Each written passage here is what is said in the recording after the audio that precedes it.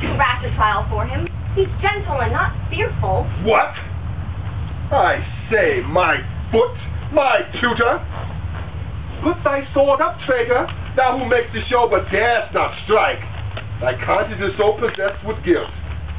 Come from thy ward, for I can here disarm thee with this stick, and make thy weapon drop. Beseech you, father. Hang not on my garments! Sir, have pity. I'll be a surety. Silence! One more word, and shall make me chide thee, if not hate thee. What? An advocate for an impostor? Hush! Thou thinkst this is no such shapes as he, having seen but him in Caliban. Foolish daughter, to the most of men this is a Caliban, and they to him are angels.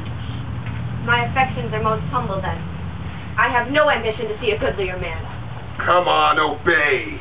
Thy nerves are in thy infancy again, and thou hast no vigor in them. So they are.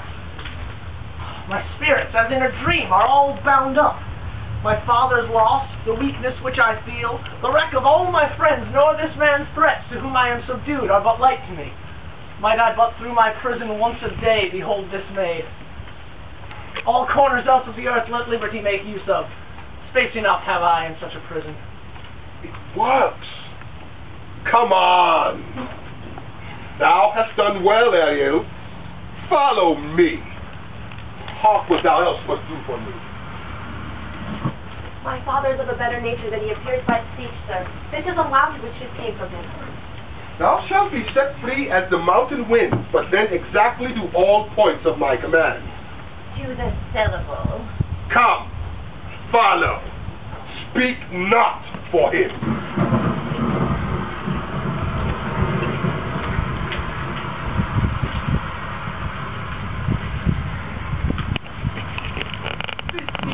Sir, be merry!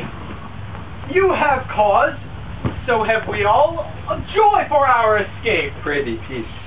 He takes his comfort like cold porridge. Methinks, sir, our garments are now as fresh as when we put them on first in Africa, at the marriage of the king's fair daughter Claribel to the king of Tunis. Oh, 'twas a sweet marriage, and we prosper well in our return. Is not, sir, my doublet as fresh as the first day I wore it?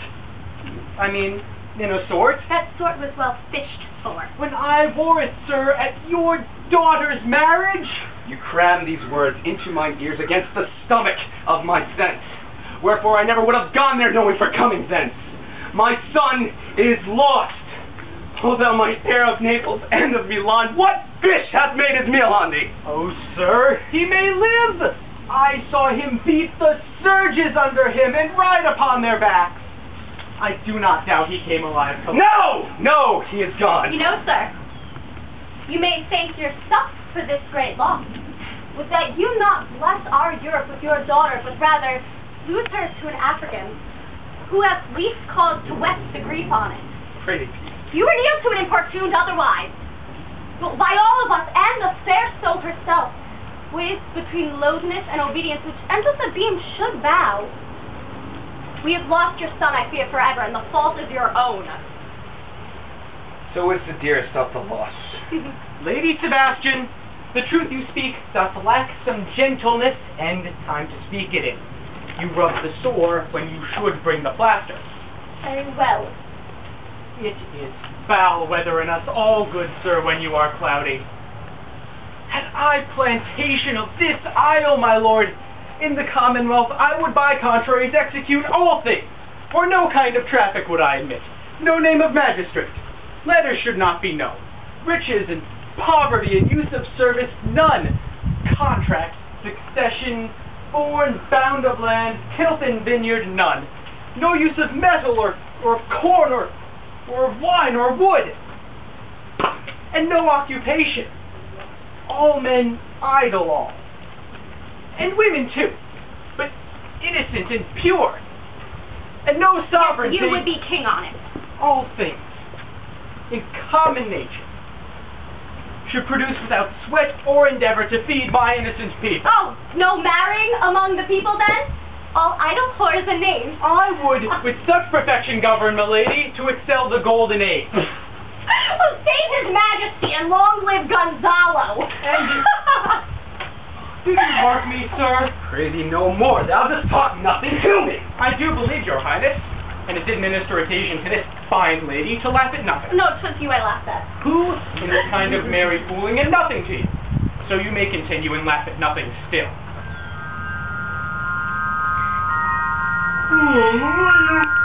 Help me to sleep, for I am very heavy. Go to sleep in here, mate.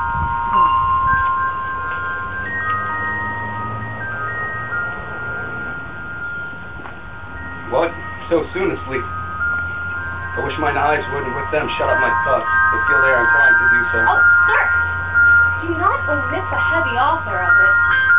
Seldom is it sorrow when it doth, it is a comforter. I, my lord, will guard your person while you take your rest and watch your safety. Thank you. Ponderous heavy.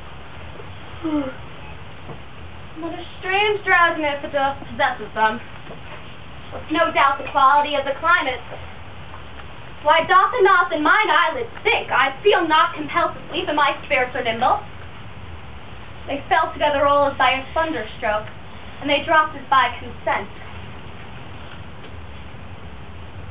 What might, worthy Sebastian? Oh, what might! Oh, no more. And yet, methinks I see it in thy face. Thou shouldst be. Well, the opportunity speaks thee, and my strong imagination sees a crown dropping upon thy head. Noble Sebastian, the last thy opportunity to sleep, or die rather. Weakest while thou art waking. The king's son alive, 'tis as impossible that he's undrowned, or that he that sleeps here swims. So tell me then, who is the next Queen of Tunis? Claribel. She that is Queen of Tunis will be heir of Naples. 'Tis true, my brother's daughter's Queen of Tunis, so she is heir of Naples. Twixt which regions there is some space. Whichever cubit seems to cry out, how shall that Claribel measure us back to Naples? We'll keep in Tunis and let Sebastian wake. What if this were death that hath seized them? What a sweetness is for your advancement. Draw thy sword. One stroke shall free thee from the tribute which thou payest, and I the queen shall be. My master, through his art, foresees the danger you, his friend, are in. Awake! Awake. Now, good angels, preserve the king! Right now! Oh, wait! Why are you drawn? Wherefore this ghastly looking? What's the matter? Whilst I was here securing your repose, even now, I heard a hollow bellowing like bulls. No, like lions. Did it not wake you? Struck my ear most terribly. I heard nothing. 'Twas as if to fright a monster here, to make an earthquake. No doubt it was the sound of a whole herd of lions. Heard you this, Gonzalo?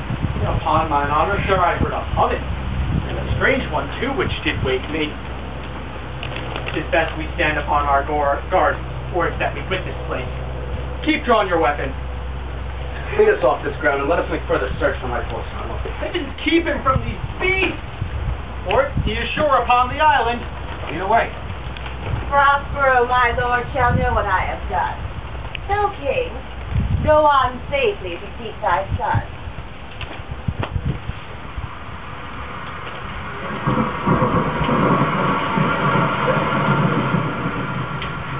Oh, the infections that the sun sucks up. Bogs, bends, flats on Prospero, and make him by inch meal a disease. Oh, his spirits hear me, and yet I needs must curse. Lo, here comes a spirit of his to torment me for bringing in wood too slowly. I'll fall flat. Perchance he will not mind me.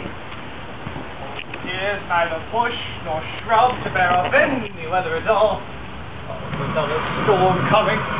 Yon same black cloud, yon huge one, looks like a foul bomber that would shed his liquor.